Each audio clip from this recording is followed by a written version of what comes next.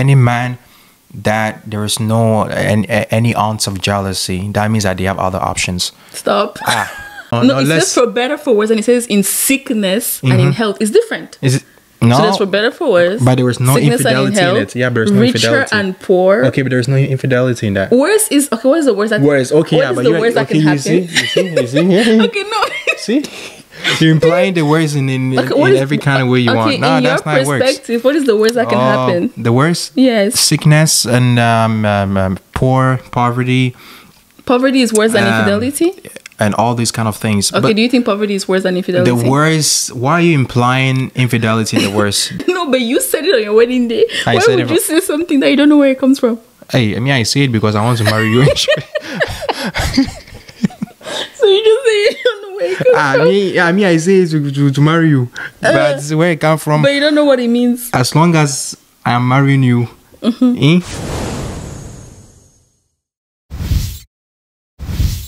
Hey guys, welcome back to our YouTube channel. Welcome guys, welcome newbies, welcome new subscribers. Welcome to a beautiful channel. If you're here, we welcome you in the name of the Lord Jesus Christ and the Holy Spirit and the Father. Amen. That was a bit extra.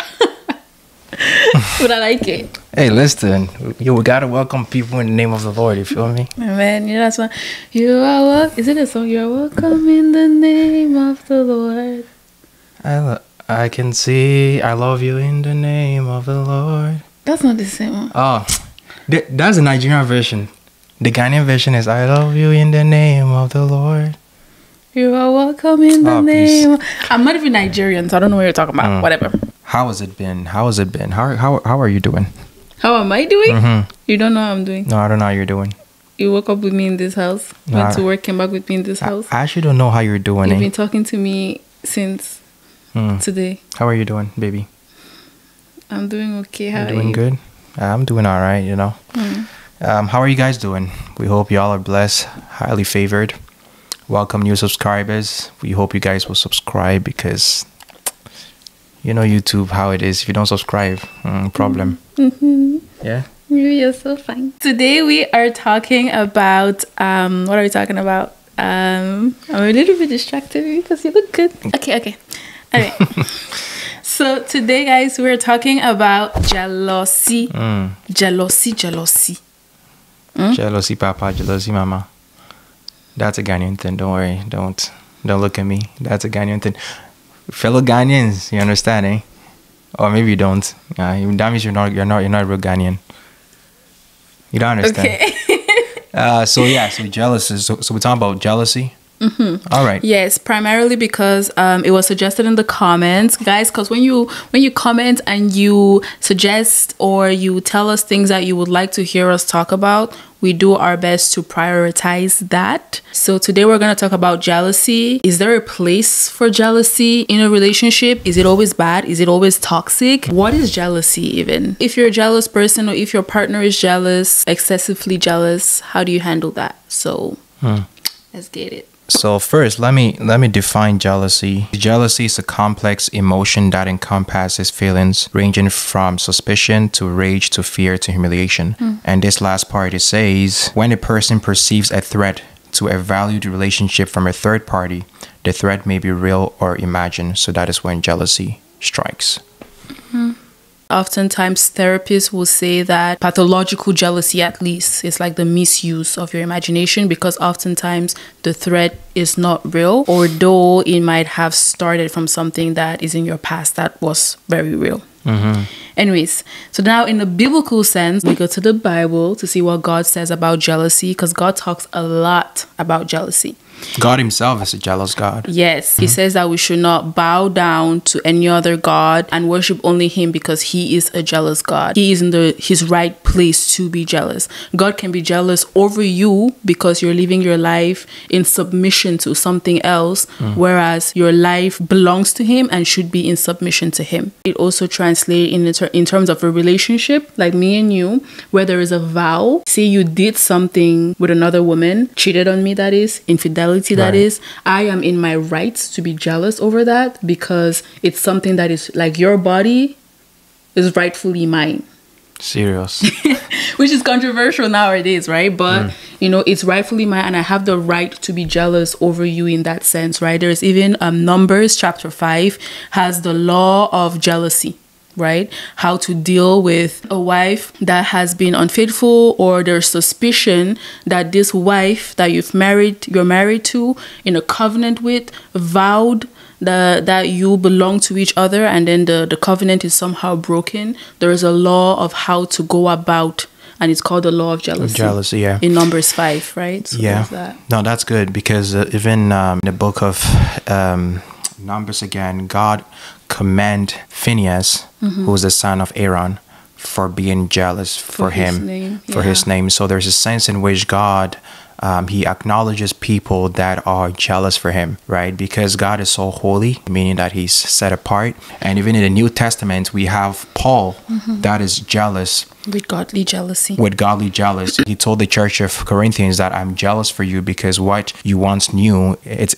as if you're being deceived now. So I think that God wants us to be jealous, but for the right reasons and for the right things. So the jealousy that we just talked about is jealousy that is linked with zeal, linked with love.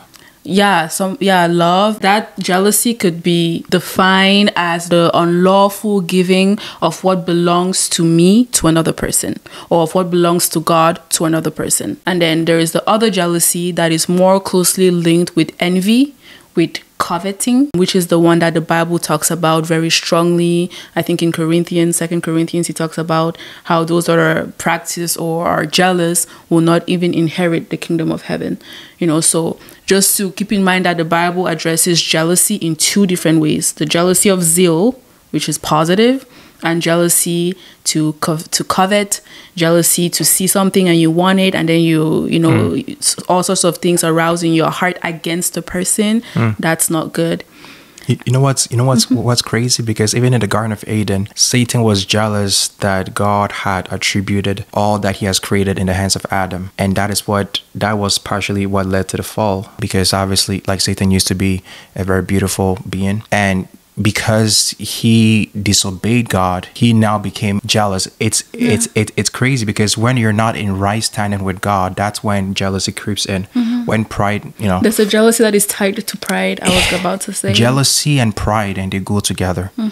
Like, wherever you find jealousy, you will see pride there. Even in normal relationship. All that to say is that wherever there is jealousy, there is always pride that, well, I'm the one that deserves this better. All this is for me, which is not true, because everything belongs to God. That's why God is the one that can be jealous, because everything at the end belongs to him. So he can say, this is mine, that is mine. Anyways, it's like crazy how the Bible explains that even right from the beginning in the Garden of Eden. I was gonna have us go a little bit more into how it plays into relationships. Let's start with the question, does jealousy ever have a place in a relationship? So we talked about how God feels jealousy and how I can feel jealousy when you have done something legitimately wrong against me by giving that which is mine to another person. For example, I see you kissing another girl and I'm jealous. That belongs to me. You can't be doing that, right?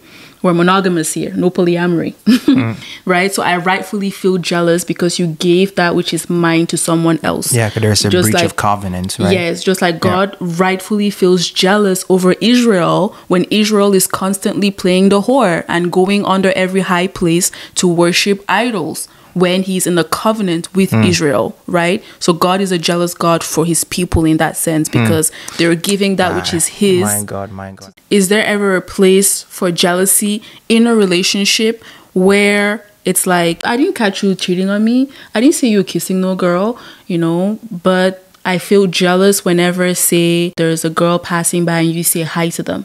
I feel jealous over you. Well, that's insecurity. I think that's where you have a communication with your partner where you sit her down that, hey, what's going on? Is there maybe something in your past relationship? Sometimes it has nothing to do with trust. It's just that, hey, they have seen this growing up so many times and that they think it's okay. So just kind of having a communication and sitting down and saying that I've realized that this is a pattern that you are doing, where whenever there's a girl that approaches me that you feel a type of way. I think that is where a communication is like communication is needed, and not any type of communication. It's really just, hey, like, yeah, what's good, like I love you and I have no evil intention that I'm gonna like cheat on you or anything, but you keep bringing this thing up. So yeah, you were gonna say something. I was gonna say, do you feel like it's always negative? You would say jealousy doesn't have a place at all in a relationship? Again, because like the example you gave is that, let's say, that was just one example that I was thinking about quickly, but in a broader sense, do you think jealousy ever has a place at all in a relationship? Like right now, you've not been unfaithful to me, I've not been unfaithful to you. Would you say there are instances where you get jealous? Listen, I think that like there's a sense in which you are jealous and you're protective over what you care and what you love. Guys, we love cars. Well, God, guys, I'm here generalizing here, but most guys love cars, right? Like, if I buy my dream car, listen, I'm not. Yes, I can borrow my best friend, like to ride here and there, but if they scratch it, or if let's say they're going fast with it, like there's a sign in which I'm gonna be, yo, hold up, man, that's the brand new car that I bought. You don't want your car to be scratched, So now. Like, do you think that's jealousy? I don't know. But for me, I think that like the fear of it being hurt or it being damaged. So the fear of losing something precious from the base or from the most root of what jealous is, I think it's fear. And if you don't have fear that your loved one or the person that you claim you love the most is going to be taken away, then I don't know if you truly love them. That's why God is a jealous God, because he intercedes for us, like Jesus is always interceding for us so that Satan will not take us away from him. So now if you bring that into relationship, and if your loved one claims that they love you and they don't show any fear of losing you, fear of rejecting you, of making you question whether the relationship is healthy or not, I think you ought to pause and think whether this relationship is for you, I agree. That's why I kept pushing on the question, like, do you feel like jealousy ever has its place? Because I think that how you linked it with fear, just like fear on its own is something that a lot of people fear, right? Because fear can be paralyzing. Paralyzing fear is never good, because you can't function, you can't move forward. There is an optimal level of fear that is good, The right amount of fear makes you perform very, very well. That's it. Right? But too much of it makes you be paralyzed, and not enough of it will make you just be nonchalant about things. Like, So there's a good level of fear and there's a good level of jealousy that is necessary. If your partner doesn't react at all when some man is coming next to you in a certain type of way, flirting with you in a certain type of way, maybe he's super, super confident that nothing is going to happen. But I feel like aside from even the confidence, there's just an aspect of like, nah, I don't know. I feel like there's a good, level of fear. Let me say like this. Any man that there is no any ounce of jealousy, that means that they have other options. Stop. Nah, you think so? Come on here. Like, man, we are jealous about the things that we love or the things that we cherish. Yeah. If there's not like, I'm not talking about like jealousy where like, you're going crazy and then you're being very excessive. No. They're not possessive.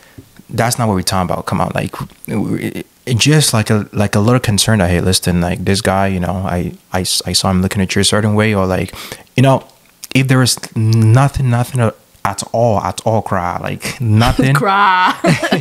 That's my Ghanaian thing coming in. If there is nothing at all, yeah, I don't know. That means they have other options. Raise your eyebrows. That means he has other options. Same likewise for ladies.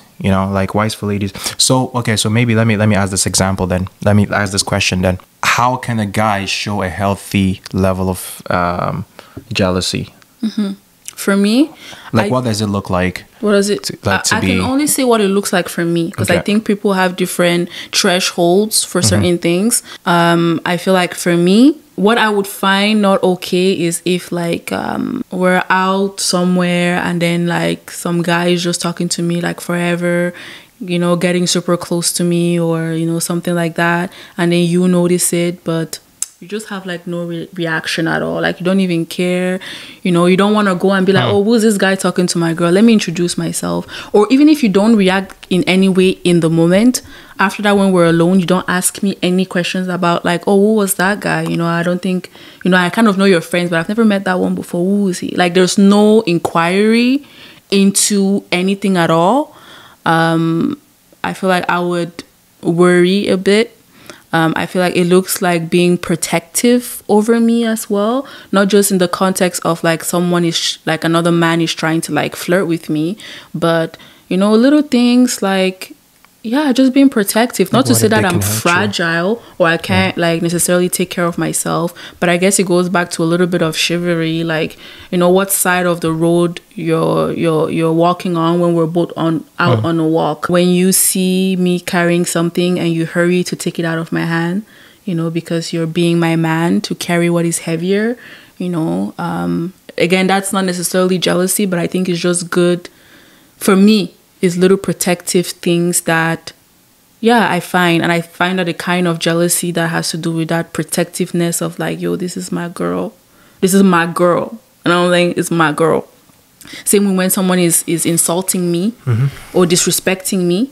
And then you're just there and you're just like, oh, she can defend herself. Which might be true, but it's an aspect of like, yo, that's my girl. You don't talk to her like that. That I find that is important for me. So, yeah.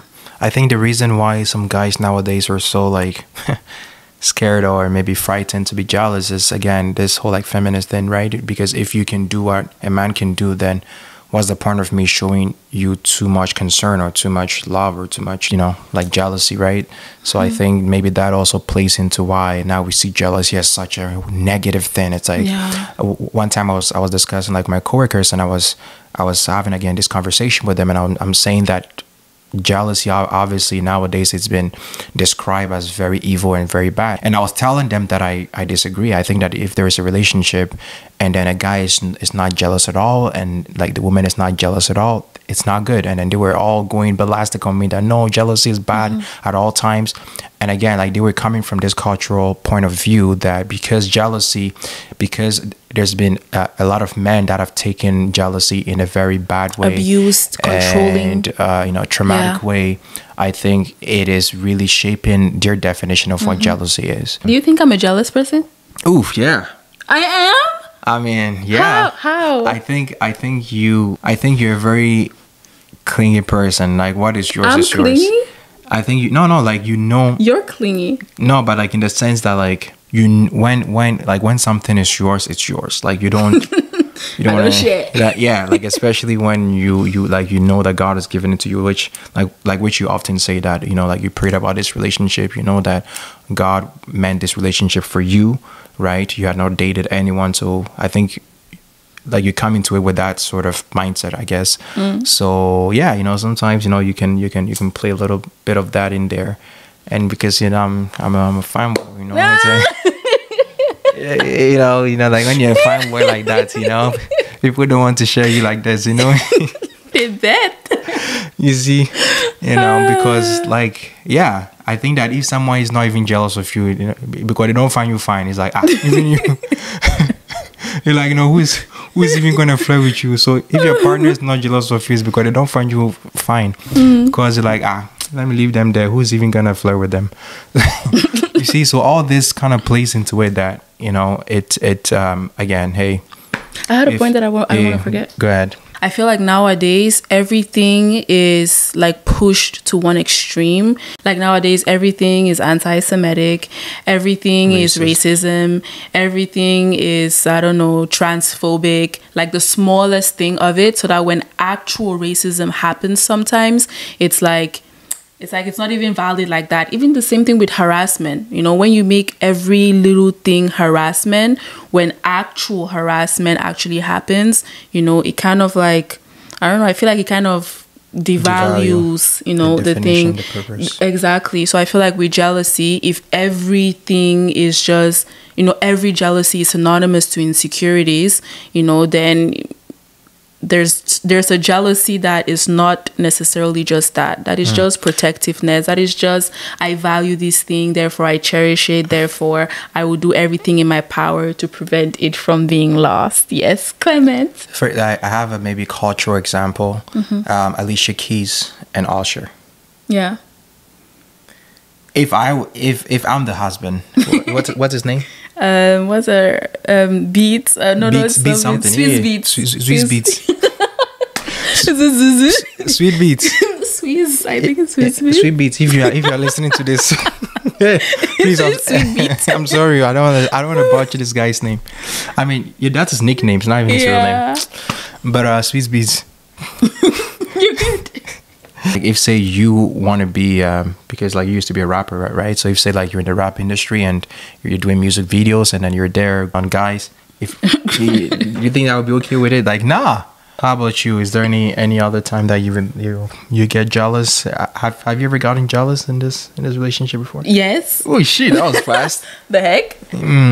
When there was that girl that you were talking to before, and then when you were with me, then now she's trying to come back and say, "Oh, hi, Clement. Can you help me with this Bible question?" I was like, "The heck, go ask your pastor. Why are you asking my man?"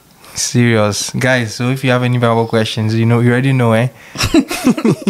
You already know that. But okay, let's switch gears. So if you're in a relationship where there's jealousy, the kind of jealousy that is not appropriate, at least to your standards, you feel like this person, it's too much. So maybe Clement is on that side and he's talking to this girl, and my imagination is bringing up this idea that he's taking her number, and then my mind begins to create all sorts of scenarios, and then when he comes, I'm questioning him aggressively, obsessively, and you start about defaming something. My character. Yes, and all of those things, right? So that kind of jealousy is not good, it's not proper, and it has to be addressed, right? So if you are the one that has the jealousy issue, I would invite you to pay close attention to the scenarios and the situations in which that jealousy wakes up. That you go to your partner and then you tell them what you saw them do and how that made you feel jealous in a way that is super, super humble, where you're questioning them in the sense that, hey, I saw this happen, and in that moment I felt this way.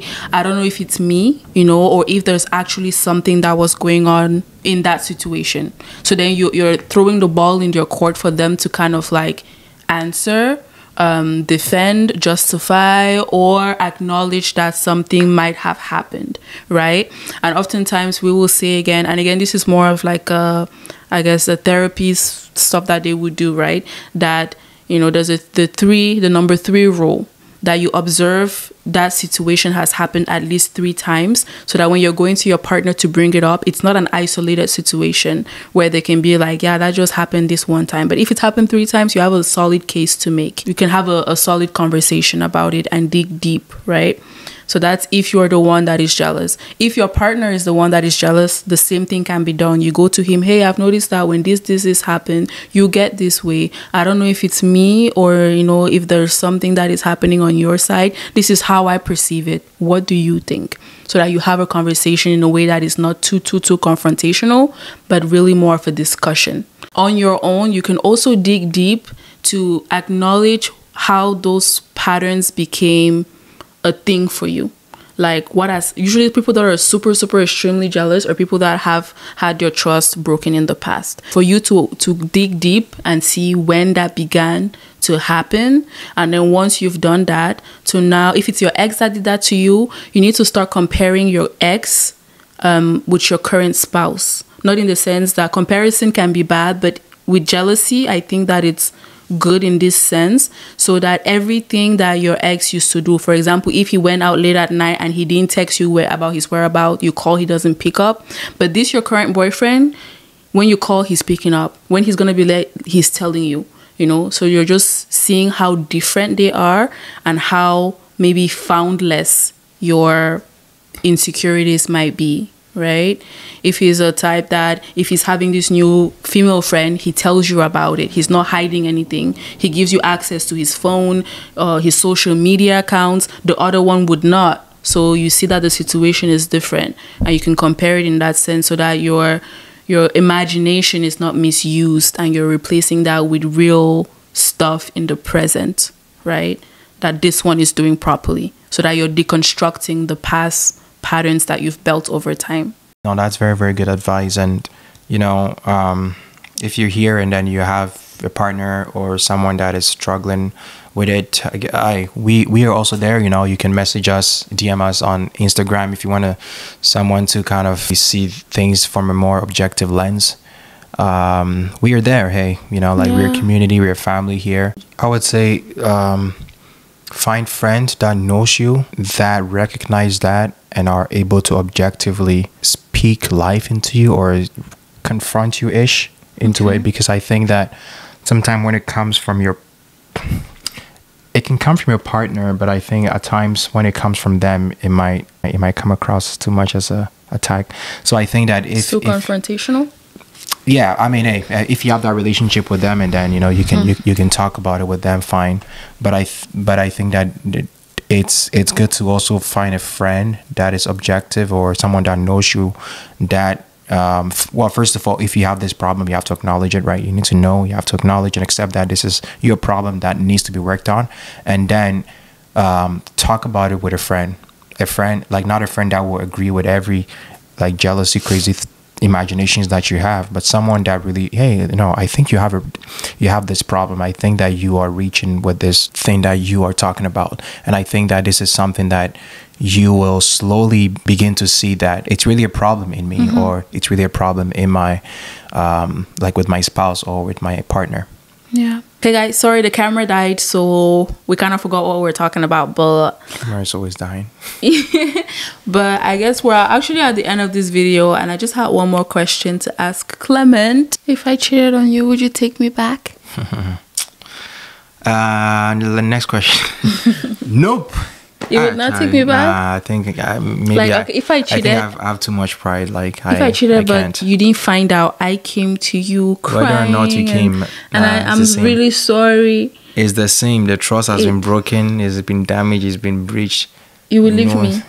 What do you mean leave you? I've already leave you. You've already left me. Will you take time to think about it? What do you mean leave me? You've already left me when you cheated. Yeah, but that doesn't. Hosea took back Gomer. Hey, am I Hosea? Charge, please. I'm Clement Arian. So that you won't take me back? No, I'm telling you. At all? I mean, Christ took you back when you were unfaithful to him, and you will not take me back? I'll not take you back. When you see Christ, tell him that. Nah, me, I can't. I can't. Because for me, I might, like the way I see you, the way I will be intimate with you, the way I will be like playful, like all of that will not feel real anymore. Yeah. That's how bad it's gonna get. Damn. How about you? Nah, look at the way you're looking at me. Yeah, stop. It's because I'm saying that you would take me. Me? How did that? Lord have mercy. It's In fact, before you finish the sentence, I ditch. I was gonna say I've packed my bags, but no, I'm keeping the house. You're keeping what? I'm keeping the house. You are out. What are you talking about? With which case? Do you have a case yet? Don't worry, you are out. Me. You do that. I cannot. I cannot. Anyways, guys, tell us what you think. If your spouse or your boyfriend, girlfriend, whoever cheats on you, how are you going to handle it? Or wait, baby, that means I would divorce? Are you sure? But you said for better, for worse, and for worse covers infidelity. Who says so? That's what the vow you made on your wedding day is. It says for better. You said for better, for worse. That covers infidelity. Where is it in the scriptures? Even for better or worse, where is it in scripture? Please, guys. Anyways, guys, let us know what you think in the comment section about jealousy. How do you handle jealousy? How have you handled jealousy in your relationship in the past? And how are you handling your own jealousy, whether it's from you or your spouse? Let us know what you think. Right? Better for worse covers infidelity. Yes. Do you guys agree? For better, for worse, covers infidelity. Yes. I think no. It's supposed to cover. It's not covering anything. The worst that can happen in your marriage, I think, is infidelity. It's you going and knowing another woman. The better for worse. Where is it at? Where does it come from? Does it come from the Catechism of Westminster, or where's that from? So, or from the Pope? Do you know where it comes from? Where does it come from? No, I'm asking. Do you know? The burden of proof is on you. You're the one that said it. No, but you said it on your wedding day. Why would you say something that you don't know where it comes from? Hey, I mean, I say it because I want to marry you. So you just say you don't know where it comes from? I mean, I say it to marry you, but this is where it comes from. But you don't know what it means. As long as I am marrying you. Anyways. So you didn't mean your vows? I meant it. They were a means to an end? The better for worse. So what did you mean by for better for worse? Well, the better for worse, they say, is what when they get sick. Even Jesus himself, the better for worse. No, it says for better for worse, and it says in sickness and in health. It's different. Is it? No. So there's for better for worse. But there was no infidelity in it. Yeah, but there's no infidelity. Richer and poor. Okay, but there's no infidelity in that. Worse is okay. What is the worst that? Worse. Okay, what yeah, is but the worst that can happen? You see? Okay, no. See? You're implying the worst in every kind of way you want. No, that's not worse. Perspective, what is the worst that can happen? The worst? Yes. Sickness and poverty. Poverty is worse than infidelity? And all these kind of things. Okay, do you think poverty is worse than infidelity? The worst, why are you implying infidelity the worst? But answer my question. Okay, is poverty worse than infidelity? Okay, what did Jesus say in Matthew 18, I think? Matthew 18. What did Jesus say? Infidelity equals what? Don't you tell me? No, but the burden of proof is on you. He gave the option. Yeah, because he knows that we are weak, you know, and he does not hold us to the higher standard. Just like how Moses told them that it was okay to do certain things. He said that if there's infidelity, he gave the option for people to divorce, right? He gave them the option, but that's not the highest level of. That's not the ideal. Okay, then when it's time, then you practice the ideal. Anyways, guys, thank you for rocking with us. You know how we do it here. Guys, he would divorce me. Guys, you know how we deal with this. I probably would divorce him too, but I think that I would. It would be hard. Yeah, I say like that, like you're special. Okay, so I want to honor what God wants. All right, guys. So here, all right, guys. So I actually have my own solo YouTube channel. I abandoned Leticia a long time ago. So I feel betrayed. I'm jealous. Yeah, this new channel is really for me to sort of bless people with the giftings God has given to me, right? And I'm into history, especially history concerning the church, even history in general. I'm into music, so I'm gonna be posting some worship, some music out there, biblical manhood, to talk about the current state of man, both in the church and also in the world. Media, culture, like what are things that we can learn from culture as Christians and really confront light with darkness. So these are things that I'm going to be talking about. That's so you guys should watch out. There's a lot of interesting things that are coming that you guys are going to be blessed by. You will be blessed by it. So watch out for that too. Yes, watch out. We're watching, baby.